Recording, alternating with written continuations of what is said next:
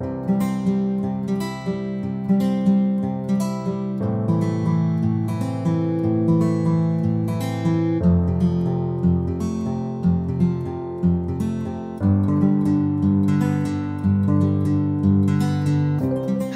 my name is Cheryl Cattell, and welcome to today's LinkedIn Minute. I'm so glad you joined.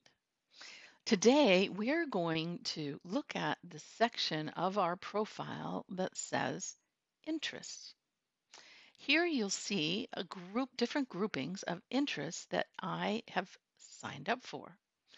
In this case, the first one is influencers.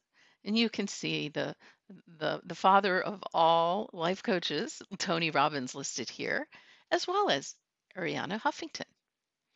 You can see I have 16 influencers. The next section are companies.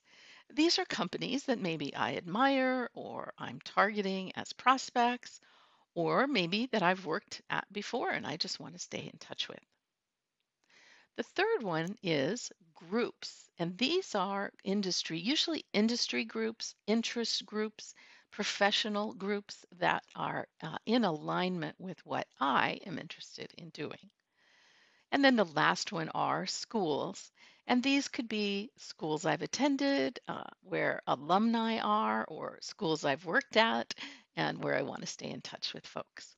So, what I'd like to do today is focus on groups. And as you can see, I've joined quite a few, ones that line up either with my life coaching. Most of the ones at the top are coaching and life coaching related.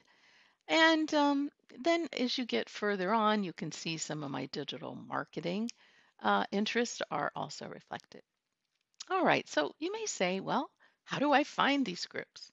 Well, of course, you can always search up here in the search box, and you could search for digital marketing, for example. And then when you get the results, you could select here. You can see it highlighting groups. And these are all the digital marketing groups that I could potentially plug into. This is one way you could do it. My favorite way, well, and I will look and see, well, let's see, how many members are there? I'll read the description and then I can go and join. In this case, Marketing Pros looks pretty interesting. Let me go here. You will notice there is a button to request to join. And so let's go ahead and request to join this group. Sometimes, I think this is mainly on Facebook, there will be some questions, qualifying questions, that you have to answer before it goes to the admin. But in this case, I'm just in queue for one of the admins here to review my request and hopefully approve it. All right, so let's assume now that there is a group that I am already a member of. That's why we join anyway. So let's go back to my listing of groups. And let's find one. For example, let's see, what would be a good one? All right, let's go here. This is my International Coaching Federation. And as you can see, I am listed in the group. If I would like to expand my network, I could come over here where it says on the right, you can see it highlighting, see all. Here I will receive a list of all of the members in the group, and I can go down and select potential people that I would like to reach out and connect with. So I am looking for someone that is probably a second degree connection here and has an interesting title, Global Chief Operating Officer. And what I will do then is just let her know that we're both a member of this group. So let me see if I can copy the name of the group. IFC Team and Group Coaching Community of Practice. Okay, so let's see. Where was she? All right, well, let's just pick one. Um, there she is. Okay, so I might reach out to her. Actually, no, I won't reach out that way. I'm going to first go visit her profile, and then I will select connect.